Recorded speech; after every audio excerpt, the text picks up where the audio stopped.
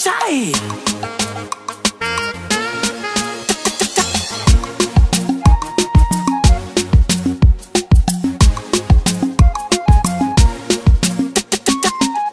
Me no need wahala, me no need no trouble, oh, me no need wahala.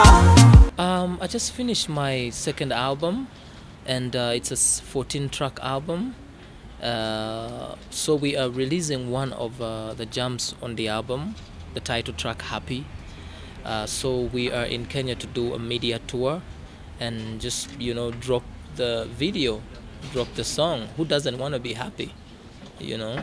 I love East Africa so much, so whenever I release something back home, everybody has to know about it. That's the main reason we are here.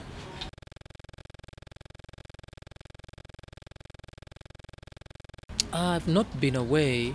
Well, 2013 tragic incident happened. My mom, my adopted mother, the woman who founded the organization I work with right now, we take care of over 4,600 orphan children, some of which are ex-child soldiers back home.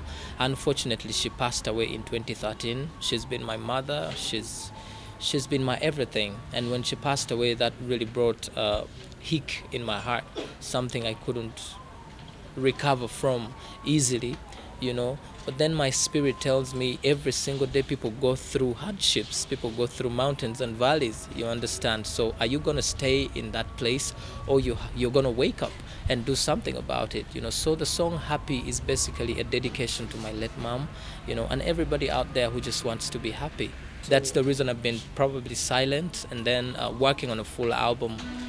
I didn't want to come release a single, you know, just let my people know we've been, you know, in the background, but working, you know. It's a full album, a 14-track album, and Happy is just one song, a title track of the album. That's what we've been working on.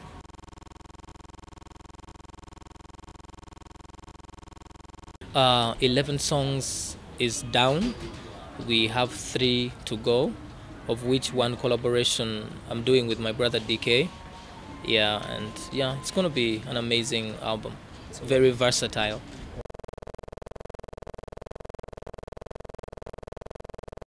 My collaborations normally come from relationships. I'm not that kind of artist you would approach and say, hey, let's do a song together. You know, I have to know you, I have to relate with you. If you look at my collaborations from Alemba has been my friend for quite some time, and when it was time, when it was right, is when we entered studio and did a song, and it was a big tune. Of recent, I think about 3 months ago, we released one with Ringtone. The song was called Party Leo.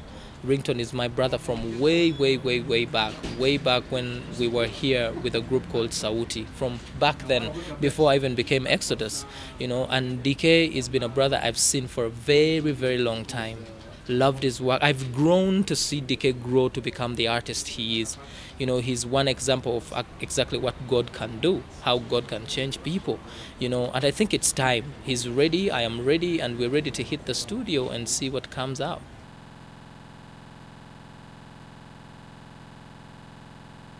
Why would I be offended? To be honestly speaking, I do not work for words. When they come, it's a plus. I am that artist who is out to inspire my kind. I grew up on the streets, I've been in the ghetto, and that is my task.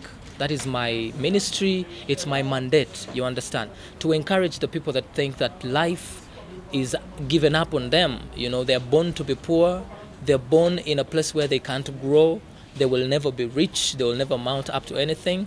I am an example. I have come from that place, and God has done a work in me. So when I'm in studio, I'm thinking about people. I'm not thinking about awards. When they come, it's a plus, and I appreciate, you know, but I don't work for awards. I work to bless people.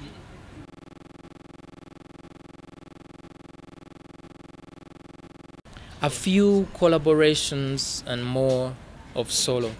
I've done collaboration with another colleague of mine, you know, a brother I've actually seen grow. You know, he has an amazing testimony. His name is Geno Versatile. I've done a track with him. The song is called Born Again, a dancehall track, an amazing track. And then one with DK. I've done another collaboration with guys back home, a big secular artist back home, you know, and a few collaborations, but basically it's me. I love to tell my story personally. I love to encourage my people personally.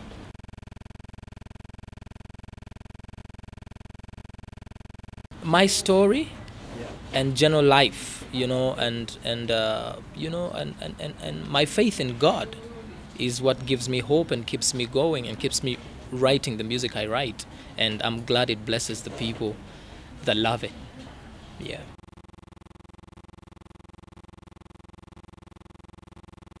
I love playing pool, and working out has become my added hobby as well. You know, it's very important you keep healthy, body, spirit, mind, and soul. So most of my evenings I'm in the gym actually. Then in the nights chilling with my friends. I love to learn. I didn't go to school, so everything I know I've learned from people who are above me. I thank God for, you know, friends and people in higher places, you know.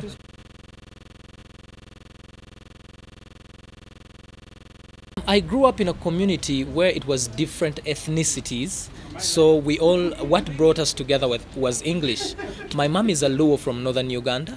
My father is a half caste, half Italian, half Ugandan. So you see, it's very, very hard, you know, to have one language, but English brought us together. And I had a very, very good kindergarten foundation. I went to the best kindergarten that was then in the country, you know, and I bless God for that. So English is something that we are acquainted with as East Africans. You know, we are colonized by the British, so English is a mandate. It is, you must speak it.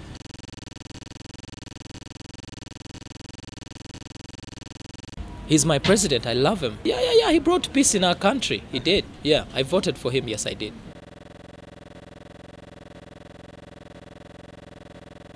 Yeah, there's so many of them, but I would look at Kirk Franklin as my best.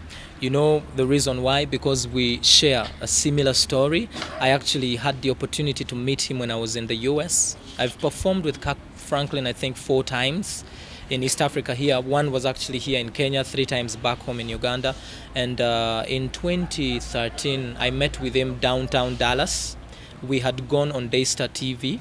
We were there to raise money for a hospital back home. In Uganda, you know very well, 16 women die every single day because of child-related birth complications. You know, so before my mom passed away, we were actually in the US and we were able to raise $500,000. Came back to Uganda and built a women's and children's hospital back at the foundation, which is actually helping the community. Yeah, and I met Kirk Franklin downtown in Dallas, and we shared quite a lot. So he's my model, he's my inspiration. I look up to him even when I'm low, when I'm down, because Kirk Franklin was raised by his grandmother who didn't actually believe in him. You know, he was belittled, but he has turned out to be one of the men that has changed the face of gospel music worldwide.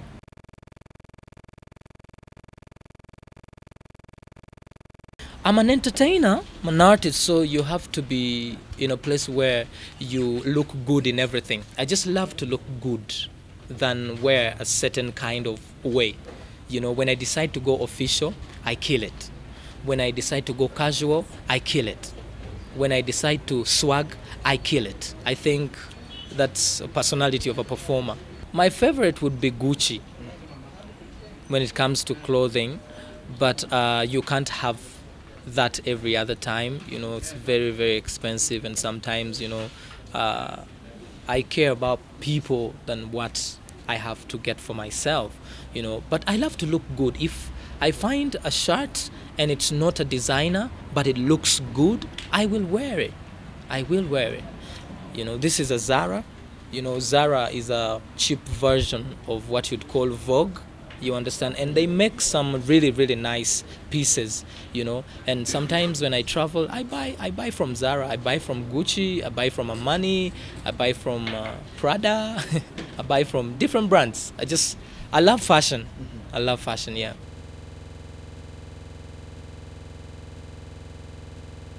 There has been many, to be quite honest, but the highlight is when I was called to perform at the Potter's House, Bishop T.D. Jakes's worship place.